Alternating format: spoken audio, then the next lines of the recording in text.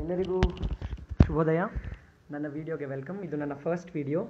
ನಾನು ಶಿವಪ್ರಸಾದ್ ಅಂತ, final year medical student, ಕೊನೆಯ ವರ್ಷದ ವೈದ್ಯಕೀಯ ವಿದ್ಯಾರ್ಥಿ. ಇವತ್ತು ನಾನು ನಿಮಗೆ ಏನು ಮಾತಾಡೋಕ್ಕೆ ಬಂದಿದ್ದೀನಿ ಅಂದರೆ ಕೊರೋನಾ ವೈರಸ್ ಬಗ್ಗೆ. ಈ ನ್ಯೂಸ್ ಚಾನೆಲ್ ಅವರೆಲ್ಲ ನಿಮಗೆ ತುಂಬ ಭಯ ಪಡಿಸ್ತಾ ಇದ್ದಾರೆ, ಅಲ್ಲಿ ಹೋಗಬೇಡಿ ಇಲ್ಲಿ ಹೋಗಬೇಡಿ ಅಂತ ಭಯ ಪಡಿಸ್ತಾ ಇದ್ದಾರೆ. ಆದರೆ ನಿಮಗೆ ಏನು ನ್ಯೂಸ್ ಚಾನೆಲ್ಸ್ಗಳು ಹೇಳಲ್ಲ ಅದನ್ನು ಹೇಳೋಕ್ಕೆ ಅಂತ ನಾನು ಈ ಯೂಟ್ಯೂಬ್ ಚಾನೆಲ್ ಸ್ಟಾರ್ಟ್ ಮಾಡಿದ್ದೀನಿ, ಬರೀ ಕೊರೋನಾಗೋಸ್ಕರ. ಮೊದಲನೇ ವಿಷಯ ನಾನು ನಿಮ್ಗೆ ಏನು ಹೇಳಬೇಕು, ನ್ಯೂಸ್ ಚಾನೆಲ್ ಅವರು ಇದನ್ನು ಒಂದು ಹೆಮ್ಮಾರಿ ಥರ ಬಡಿಸ್ತಾ ಇದ್ದಾರೆ. ನೆನ್ಪಿಟ್ಕೋರಿ, ಎಲ್ಲರೂ 2002ರಲ್ಲಿ ನಮ್ಮ ಜಗತ್ತು ಇದೇ ಥರ ಒಂದು ಕೊರೋನಾ ವೈರಸ್ ಹೇಳಿತ್ತು. ಅದರ ಹೆಸರು ಸಾರ್ಸ್ ಅಂತ, ಸಿವಿಯರ್ ಅಕ್ಯೂಟ್ ರೆಸ್ಪಿರೇಟರಿ ಸಿಂಡ್ರೋಮ್ ಅಂತ. ಆ ಸಾರ್ಸಲ್ಲಿ ಅದು ಕೂಡ ಇದೇ ಥರ ನಮ್ಮ ಲಂಗ್ಸ್ಗೆ ಅಫೆಕ್ಟ್ ಮಾಡುತ್ತೆ, ಕೆಮ್ಮು, ನೆಗಡಿ, ಶೀತ, ಅದೇ ಥರ ಸಿಂಪ್ಟಮ್ಸ್ ಇರುತ್ತೆ. ಆದರೆ ಅದ್ರ ಬಗ್ಗೆ ಇಷ್ಟು ಭಯ ಯಾರು ಹುಟ್ಟಿಸಿರ್ಲಿಲ್ಲ. ಏನಕ್ಕಂದರೆ ಅವಾಗ ಸೋಷಿಯಲ್ ಮೀಡಿಯಾ ಇರಲಿಲ್ಲ, ಈ ಥರ ನ್ಯೂಸ್ಗಳು 24/7 ಅದ್ರ ಬಗ್ಗೆ ಮಾತಾಡೋದಿರಲಿಲ್ಲ. ಈ 5 ನಿಮಿಷದ ವಿಡಿಯೋದಲ್ಲಿ ನಾನು ನಿಮಗೆ ಏನೇನು ಮಾಡಬೇಕು, ಏನೇನು ಮಾಡಬಾರ್ದು, ಯಾಕೆ ಭಯ ಪಡಬಾರ್ದು ಅನ್ನೋದನ್ನು ತಿಳಿಸಿ ಹೇಳ್ತೀನಿ. ಇದು ಯಾವ ನ್ಯೂಸ್ ಚಾನೆಲ್ಸ್ ಕೂಡ ಹೇಳಲ್ಲ, ಯಾಕಂದರೆ ಅವ್ರಿಗೆ TRP ಇಂಪಾರ್ಟೆಂಟ್. ದಯವಿಟ್ಟು 5 ನಿಮಿಷ ಟೈಮ್ ತೊಗೊಂಡು ಈ ಮಾತುಗಳನ್ನು ಕೇಳಿ. ಮಾರ್ಟಾಲಿಟಿ ರೇಟ್ ಅಂತ ಹೇಳ್ತಾರೆ. ಹಂಗಂದ್ರೆ 100 ಜನರಲ್ಲಿ ಎಷ್ಟು ಜನ ಸಾಯ್ತಾರೆ ಅಂತ. ಇವಾಗ 100 ಜನಕ್ಕೆ ಕಾಯಿಲೆ ಬಂದರೆ ಎಷ್ಟು ಜನ ಆ ಕಾಯಿಲೆಯಿಂದ ಸಾಯ್ತಾರೆ ಅಂತ. 2002ರಲ್ಲಿ ಮಾರ್ಸ್ ಬಂದಿತ್ತು. ಅದರ ಮಾರ್ಟಾಲಿಟಿ ರೇಟ್ ಇದ್ದಿದ್ದು 9.6, 9.6. ಅಂದರೆ 100 ಜನಕ್ಕೆ ಆ ಕಾಯಿಲೆ ಬಂದರೆ ಅದರಲ್ಲಿ ಸಾಯ್ತಾ ಇದ್ದಿದ್ದು ಬರೀ 9.6 ಜನ, ಅಂದರೆ 10 ಜನ ಅಪ್ರಾಕ್ಸಿಮೇಟ್. 100 ಜನಕ್ಕೆ ಕಾಯಿಲೆ ಬಂದರೆ 2002ರಲ್ಲಿ 10 ಜನ ಸಾಯ್ತಾ ಇದ್ರು. ಮತ್ತೆ 2012ರಲ್ಲಿ ನಮಗೆ ಮರ್ಸ್ ಅಂತ ಇನ್ನೊಂದು ಕಾಯಿಲೆ ಬಂತು.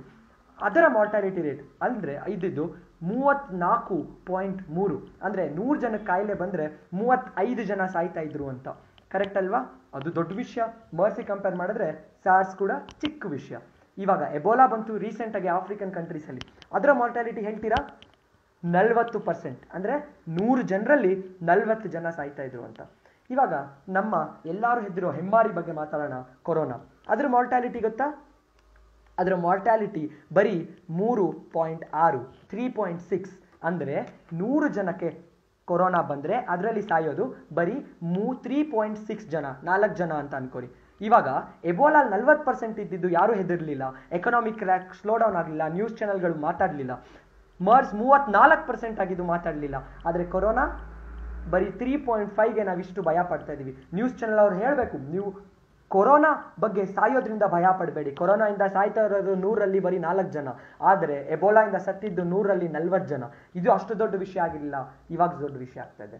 ನೀವು ಯೋಚನೆ ಮಾಡಿ, ವಿತೌಟ್ ಹೆಲ್ಮೆಟ್ ಡ್ರೈವಿಂಗ್, ಸಿಗರೇಟು, ಆಮೇಲೆ ಆಲ್ಕೋಹಾಲಿಂದ ಗೊತ್ತಾ ಎಷ್ಟು ಮಾರ್ಟಾಲಿಟಿ ರೇಟ್ ಇದೆ? 24ರಿಂದ 28%. ಅಂದರೆ ಸಿಗರೇಟ್ ಸೇರೋರಲ್ಲಿ 100 ಜನರಲ್ಲಿ 24ರಿಂದ 28 ಜನ ಸಾಯ್ತಾರೆ ಅಂತ ನಮಗೆ ಗೊತ್ತಿದ್ರು ಕೂಡ ನಾವು ಪ್ರಿಕಾಷನ್ಸ್ ತಗೊತಿಲ್ಲ. ಆದರೆ ಕೊರೋನಾ ಬರೀ 4ರಿಂದ 100 ಇಷ್ಟೊಂದು ಹೆದರ್ಕೊತಾ ಇದ್ದೀವಿ, ಆ ಆಫೀಸ್ಗಳಿಗೆ ಹೋಗ್ತಿಲ್ಲ. ಸೊ ಗವರ್ಮೆಂಟ್ ಎಲ್ಲ ಮೆಷರ್ಸ್ ತಗೊತಾ ಇದೆ, ಆದರೆ ನ್ಯೂಸ್ ಚಾನೆಲ್ಗಳು ನಮಗೆ ತುಂಬ ಭಯ ಪಡಿಸ್ತಾ ಇದೆ. ಅದು ಚೈನಾದಿಂದ ಆಚೆ, ಎಸ್ಪೆಷಲಿ ನಮ್ಮ ಇಂಡಿಯಾದಲ್ಲಿ ಮಾರ್ಟಾಲಿಟಿ ರೇಟ್ ಇರೋದು ಬರೀ 1.8, ಅಂದರೆ 100ರಲ್ಲಿ 1.8 ಅಪ್ರಾಕ್ಸಿಮೇಟ್ಲಿ 2 ಮಾತ್ರ. ಸೊ ದಯವಿಟ್ಟು ಭಯ ಪಡಬೇಡಿ. ಇದು ತಡೆಯುವಂಥದ್ದು ಡಿಸೀಸ್. ಬಂದರೂ ಕೂಡ ಏನು ಭಯ ಪಡಕ್ಕೆ ಹೋಗ್ಬೇಡಿ. ಈ ಬಂದಿದ್ದ ತಕ್ಷಣ ನಮ್ಮ ಮೀಡಿಯಾ ಚಾನಲ್ ಹೇಳ್ತಾ ಇದ್ದಾರೆ, ಅಯ್ಯಯ್ಯೋ ನೀವು ಸತ್ತೋಗ್ಬಿಟ್ರಿ ಅಂತ. ಆದರೆ ಬಂದರೂ ಕೂಡ ಏನು ಯೋಚನೆ ಮಾಡಬೇಡಿ. ಒಂದು ಸಿಂಪಲ್ ಸೊಲ್ಯೂಷನ್. ಮಾಸ್ಕ್ಗಳ ಬಗ್ಗೆ ಎಲ್ಲರೂ ಮಾತಾಡ್ತಾ ಇದ್ದಾರೆ. ನಾನು ರೋಡ್ ಮೇಲೆ ನೋಡಿದಾಗ ಎಲ್ಲರೂ ಮಾಸ್ಕ್ ಹಾಕೊಂಡು ಓಡಾಡ್ತಾ ಇದ್ದಾರೆ. ಮೊದಲನೇ ಥಿಂಗ್, ಮಾಸ್ಕ್ ಎಲ್ಲರೂ ಹಾಕೊಳ್ಳೋದು ಬೇಕಾಗಿಲ್ಲ. WHO ಅವ್ರು ಹೇಳಿದ್ದಾರೆ, ಬರೀ ಇನ್ಫೆಕ್ಟೆಡ್ ಜನ, ಯಾರಿಗೆ ಕೆಮ್ಮು, ಶೀತ, ನೆಗಡಿ, ಉಸಿರಾಟ ತೊಂದರೆ ಇದೆಯೋ ಅವ್ರು ಮಾತ್ರ ಹಾಕೊಬೇಕು, ಬೇರೆಯವ್ರಿಗೆ ಬರದೇ ಇರೋರು. ಆಯ್ತಾ? ಇವಾಗ ಅಕಸ್ಮಾತ್ ನೀವು ಡಾಕ್ಟರ್ ಹತ್ರ ಹೋದ್ರಿ, ಅವ್ರು ಕೊರೋನಾ ಇದೆ ಅಂದ್ರಿ, ಅದು ಯಾವುದು ಸಾಯುವಂಥ ಕಾಯಿಲೆ ಅಲ್ಲ.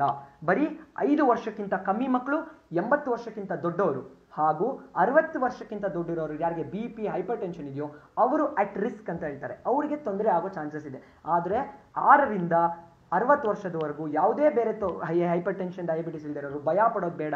It's A curable disease. ನಿಮ್ಗೆ ಹೆಂಗೆ ಕೆಮ್ಮು, ಶೀತ, ನೆಗಡಿ ಕಾಮನ್ ಕೋಲ್ಡ್ ಆಗುತ್ತಲ್ಲ, ಹಾಗೆ ಇದು ಕೂಡ it's A treatable disease. So ಮೊದಲನೇ ಥಿಂಗು, ನಿಮಗೆ ಯಾವುದೂ ಸಿಂಪ್ಟಮ್ಸ್ ಇಲ್ಲ ಅಂದರೆ ಮಾಸ್ಕ್ ಹಾಕೊಂಬೇಡಿ. ನೆಕ್ಸ್ಟ್, ಈ ಭಾಗದ ಮುಖಕ್ಕೆ ನಾವು T ಝೋನ್ ಅಂತ ಹೇಳ್ತೀವಿ. ಇಲ್ಲಿಂದ ವೈರಸ್ ಎಂಟರ್ ಆಗೋ ಚಾನ್ಸಸ್ ಜಾಸ್ತಿ. ಒಬ್ಬ ಮನುಷ್ಯ ಏನಿಲ್ಲ ಅಂದ್ರೂ ದಿನಕ್ಕೆ 2000ದಿಂದ 3000 ಸಲ ಅವನ ಕೈಯನ್ನು ಮುಖಕ್ಕೆ ಮುಟ್ಕೊತಾನೆ. ಅದನ್ನು ಕಮ್ಮಿ ಮಾಡಿ ಪ್ಲೀಸ್. ಕೈನ ಯಾವಾಗಲೂ ತೊಳಿತಾ ಇರಿ ಹಾಗೂ ಕೈಯನ್ನು ಮುಖಕ್ಕೆ ಮುಟ್ಕೊಳ್ಳೋದು ಕಮ್ಮಿ ಮಾಡಿ. ಊಟಕ್ಕೆ ಮುಂಚೆ, ಊಟ ಆದಮೇಲೆ, ಎಲ್ಲಾದರೂ ಆಚೆ ಹೋಗಿ ಬಂದರೆ ಆಚೆ ಹೋಗೋ ಮುಂಚೆ ನೀವು ದಯವಿಟ್ಟು ಕೈ ತೊಳ್ಕೊಳ್ಳೋ ಹ್ಯಾಬಿಟನ್ನು ಮಾಡಿಕೊಡಿ. ನೆಕ್ಸ್ಟ್, ಈ ಟಿ ಝೋನ್ನ ಮುಟ್ಕೊಂಬೇಡಿ. ಮೊದಲನೇ ಮೋಸ್ಟ್ ಇಂಪಾರ್ಟೆಂಟ್ ಇಸ್ ಕೆಮ್ಮು ನೆಗಡಿ ಬಂದರೆ ಅವರನ್ನ ಸಪ್ರೇಟ್ ರೂಮಲ್ಲಿ ಇಡಿ, ಇಲ್ಲ ಡಾಕ್ಟರ್ ಹತ್ರ ಕರ್ಕೊಂಡೋಗಿ. ಭಯ ಪಡಬೇಡಿ, ದಯವಿಟ್ಟು ವಿನಂತಿ ಮಾಡ್ತೀನಿ, ಭಯ ಪಟ್ಟು ಪ್ಯಾನಿಕ್ ಕ್ರಿಯೇಟ್ ಮಾಡಬೇಡಿ. ಈ ಪ್ಯಾನಿಕ್ಕಿಂದ ಆಗೋ ಅನಾಹುತಗಳೇ ಜಾಸ್ತಿ. ಏನಾಗಬಾರ್ದು ಅದೇ ಅನ್ಕೊಂತೀನಿ. ದಯವಿಟ್ಟು ಒಬ್ಬ ಮೆಡಿಕಲ್ ಸ್ಟೂಡೆಂಟ್ ಆಗಿ, ಒಬ್ಬ ಸಿಟಿಸನ್ ಆಗಿ ಹೇಳ್ತಾ ಇದ್ದೀನಿ, ಇದು ಭಯ ಪಡುವ ವಿಷಯ ಅಲ್ವೇನೇ ಅಲ್ಲ. ಸುಮ್ಮನೆ ನಮ್ಮ ಮೀಡಿಯಾದವರು, ನಮ್ಮ ನ್ಯೂಸ್ ಚಾನಲ್ ಅವರು ಹೈಪಪ್ ಮಾಡ್ತಾ ಇದ್ದಾರೆ. ಇನ್ಫೆಕ್ಟಿವಿಟಿ ಜಾಸ್ತಿ ಇದೆ, ನಿಜ, ಜಾಸ್ತಿ ಜನಕ್ಕಾಗೋ ಚಾನ್ಸ್ ಇದೆ, ಆದರೆ ಇದರಿಂದ ಸಾಯೋದು ತುಂಬ ತುಂಬ ತುಂಬ ತುಂಬ ಕಮ್ಮಿ. ನಾವು H1N1 ಫೇಸ್ ಮಾಡಿದ್ದೀವಿ, ನಿಪಾನ್ ಫೇಸ್ ಮಾಡಿದ್ದೀವಿ, ಅದ್ರ ಮುಂದೆ ಇದು ಏನೂ ಅಲ್ಲ. ಭಯ ಪಡದೆ ಈ ವಿನಂತಿ ಮಾಡ್ಕೊತಾ ಈ ವಿಡಿಯೋ ಮುಗಿಸ್ತಾ ಇದ್ದೀನಿ. ಧನ್ಯವಾದಗಳು.